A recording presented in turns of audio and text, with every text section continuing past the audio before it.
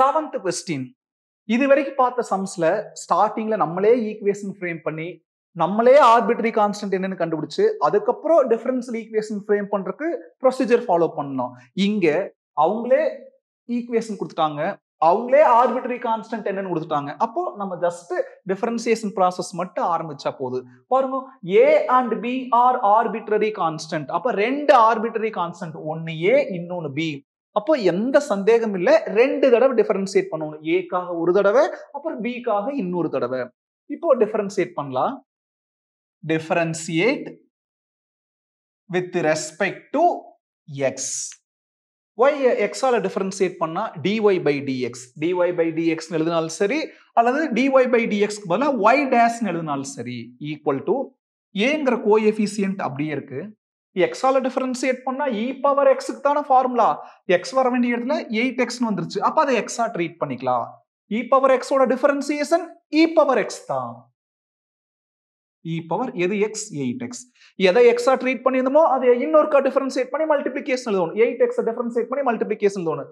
8ங்கற coefficient அப்படியே இருக்கு. x all differentiate பண்ணா 1. அப்ப 8x ஓட டிஃபரன்சியேஷன் 8 into 1 8. பிளஸ் bங்கற கோஎஃபிஷியன்ட் அப்படியே இருக்கு. x ஆல் டிஃபரன்சியேட் பண்ணா e பவர் x தான் ஃபார்முலா. பவர்ல x வர வேண்டிய இடத்துல வேற என்னவோ இருக்குது. அப்ப அந்த பாக்ஸை x ஆ ட்ரீட் பண்ணிக்கலாம். e பவர் x ஓட differentiation e power x, e power minus 8x. எதை x ஆ ட்ரீட் பண்ணிருந்தோம்? minus 8x. அப்ப அதை டிஃபரன்சியேட் பண்ணி மல்டிப்ளிகேஷன் எழுதணும். minus 8ங்கற கோஎஃபிஷியன்ட் அப்படியே இருக்கு. x ஆல் டிஃபரன்சியேட் பண்ணா 1. அப்ப minus 8 into 1 minus 8. அத அந்த டேர்ம்ல முன்னாடி மல்டிப்ளிகேஷன் எழுதணும். என்ன ஆயிரு? minus 8 plus into minus 8 minus 8. இப்போ ஒரு ப்ராசஸ் ஓவர். ஏக்காக ஒரு வாட்டி முடிஞ்சது. அப்ப பிக்காக இன்னொரு தடவை டிஃபரன்சியேட் பண்ணலாம். Differentiate again with respect to x. y dash ஓட differentiation y double dash. 8aங்கற coefficient அப்படியே இருக்கு. e power x. x வர வேண்டிய இடத்துல 8x, அப்ப அதை x ஆ ட்ரீட் பண்ணிக்கலாம். அப்ப e பவர் x ஓட differentiation e power x, e power 8x. எதை x ஆ ட்ரீட் பண்ணிருந்தோம்? 8x. அப்ப அதை இன்னொருக்கா டிஃபரன்சியேட் பண்ணி மல்டிப்ளிகேஷன் எழுதணும். 8ங்கற கோஎஃபிஷியன்ட் அப்படியே இருக்கு. x ஆல டிஃபரன்சியேட் பண்ணா 1 into 8 8. அப்ப முன்னால இன்னொரு 8. அடுத்து -8bங்கற கோஎஃபிஷியன்ட் அப்படியே இருக்கு. x ஆல் டிஃபரன்சியேட் பண்ணா e பவர் x க்கு தான் ஃபார்முலா. அப்போ அதை x ஆ ட்ரீட் பண்ணிக்கலாம். e பவர் x ஓட டிஃபரன்சியேஷன் e பவர் x. எதை x ஆ ட்ரீட் பண்ணிருந்தோம்? -8x. அப்ப அதை டிஃபரன்சியேட் பண்ணி மல்டிப்ளிகேஷன் எழுதணும். -8 கோஎஃபிஷியன்ட் அப்படியே இருக்கு. x ஆல் டிஃபரன்சியேட் பண்ணா 1. அப்ப 1 into -8 -8. அத மல்டிப்ளிகேஷன் எழுதணும். அங்க இங்க வேணா எழுதிக்கலாம். இப்போ y double dash equal to இதுலயே 64 இருக்கு.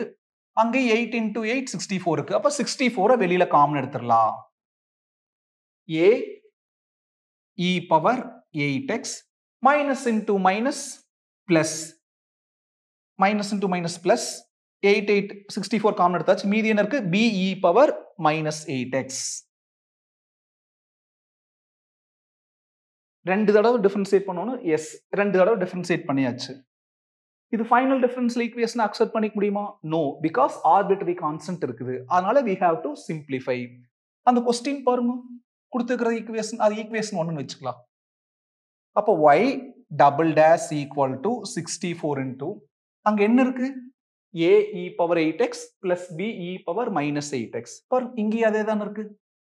a e power 8x plus b e power minus 8x. அப்போ அது எதுக்கு ஈக்குவல்? y க்கு ஈக்குவல். அப்போ இதுக்கு பதிலா அந்த y ன்னு ரீப்ளேஸ் பண்ணிக்கலாம். இதுக்கு பதிலா y. என்ன ரீசன்? from equation 1. பாருங்க, இதுதான் ஃபைனல் டிஃபரன்சியேஷன். ஏன்னா because without those arbitrary constants a and b is the required differential equation.